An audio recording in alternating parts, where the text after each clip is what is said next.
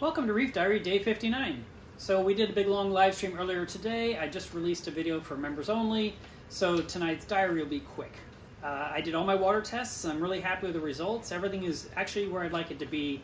Alkalinity is around 9.4, 9.5, calcium's 440, magnesium about 1400, and potassium was 395. Phosphates were 0.1, nitrate were 10, and then regular stuff like pH and all that. Salinity is measuring 36 ppt with the probe, and with my refractometer it's 1.027 specific gravity, so those match as well. I took a bunch of nice pictures with a macro lens. I'm going to show those to you next and kind of give you an update on that. This orange metallic Pavona is starting to get some of its orange metallic spots back. You can see those little tiny orange dots starting to appear. The dendrophilia continue to impress me day after day. I can't wait to see more polyps. And this is a very close-up of the blue chalice that is starting to regain its color. And here's a sponge I found in the back of my reef that has two little towers. Here's the Montipora. It's got the orange polyps within the green skin. And this one here, I don't recognize it. I think it might be frog skin. It's got really weird polyps, but they're there.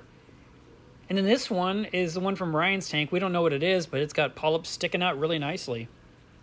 And here's the T-Rex I got from Frank's tanks 2 months ago. It's looking really good, not a red bug in sight.